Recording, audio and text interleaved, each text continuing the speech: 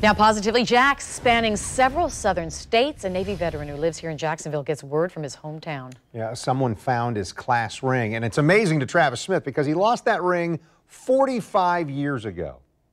It was the early 70s, and this man worked lots of hours to be able to afford it. I was really happy when I was able to, to buy it for myself. And I was, really proud of it. Travis Smith showed me what his 1972 class ring looked like from his yearbook at Robert E. Lee High School in Tyler, Texas.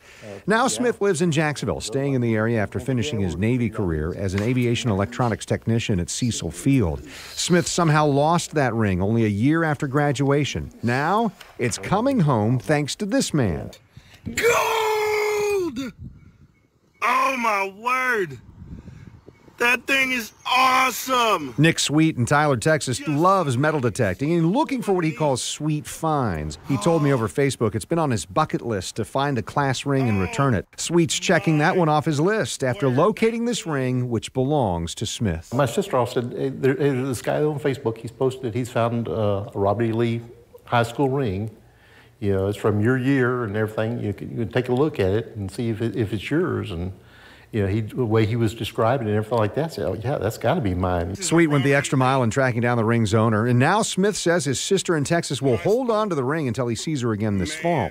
In the meantime, he's grateful for a good Samaritan of sorts back in his hometown. To me, it's just amazing that it even was found, and such a conscientious guy. 1972. Oh.